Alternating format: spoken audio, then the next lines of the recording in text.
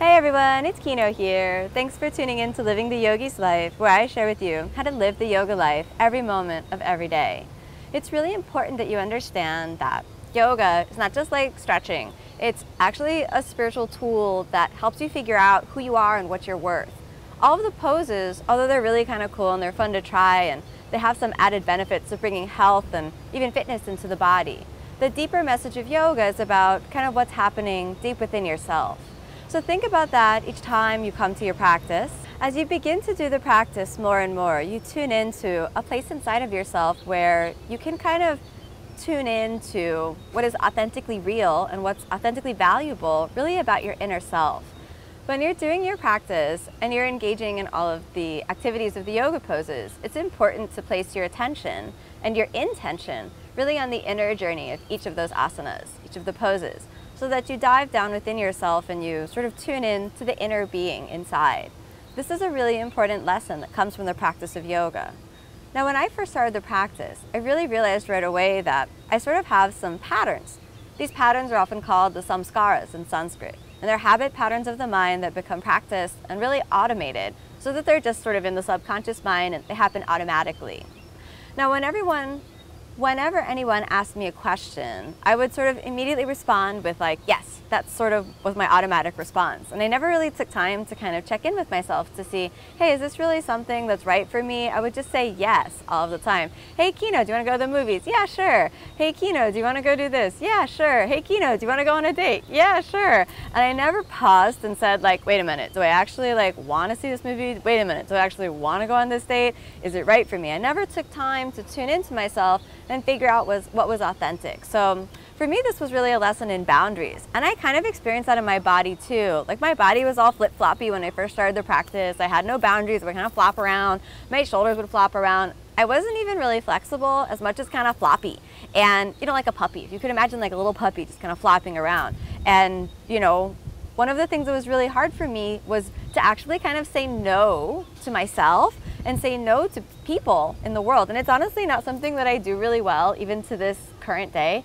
It's kind of hard for me to say no. I stress out a little bit, oh, what's gonna happen? But here's something that I've learned from the practice. You are worth it. You're worth it to take time to figure out what is your authentic yes, and what is your authentic no. And sometimes it's right for you to say no, and sometimes it's right for you to say yes. But if you don't take the time to tune into yourself and listen to the voice of your inner wisdom, you will never find your true self.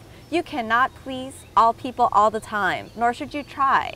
The journey of yoga is about tuning into your true self. And when you listen to that message, you'll know whether it's right for you to say yes or whether it's right for you to say no.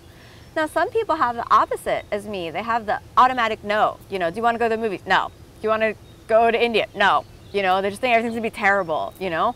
One's not better than the other. You know, if you have that automatic no, you need to soften your boundaries and kind of soften that hard space, that protective armor that sort of sets you up as a distance between you and the world.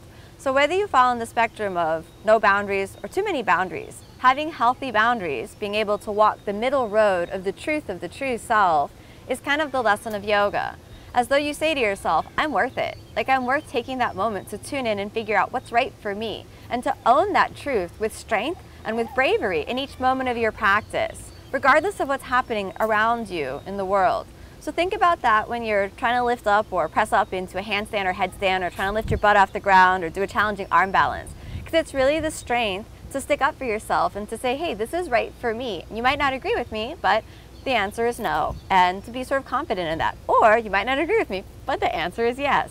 So you gotta find that way between the extremes. And that's can feel like you're walking a tightrope over an abyss, over like an emotional abyss where you don't know how it's gonna work out. And this is why you need that calm, strong, steady, equanimous mind that really essentializes the whole journey of yoga. When you think about your boundaries, pause and reflect on what it really means. And if you find yourself at an impasse and you don't really recognize whether you feel like you want to do it or you don't want to do it, don't take any action. Take time to reflect, pause, listen to your heart, and ask for guidance. And only when you get a ring true from your heart, whether it's yes or no, only take action then. Never feel rushed like you need to take a decision. Never feel rushed like you need to take a yoga pose faster than it wants to happen. Take time, be patient, and cultivate the equanimous mind each time you do the practice. I hope you're inspired to live the yoga life every day. Namaste.